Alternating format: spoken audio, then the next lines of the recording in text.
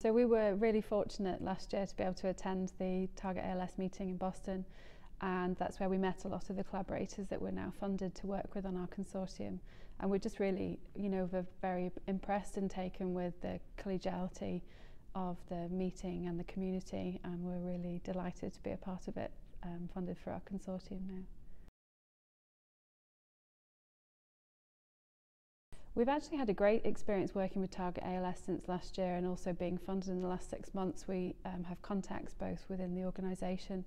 Those people have put us in touch with people in industry to be able to further our project, even to become more creative and to think more widely about how our research could apply to new therapies and diagnostics, and so actually it's been a very supportive community, and it's been a really positive experience for us. Definitely we're very happy to be a part of the community.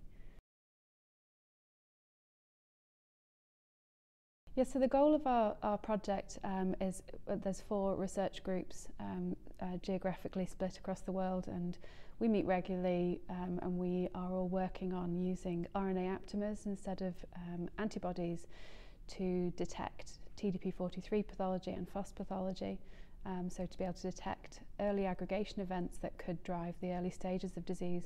And so really the goal is for us to think about how we can detect disease early and at much lower levels, so perhaps even in a pre-symptomatic stage.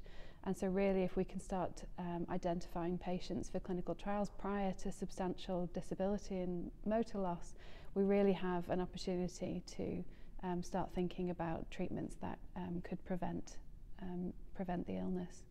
And so that's really the goal of our research, is to find early biomarkers, early and robust biomarkers.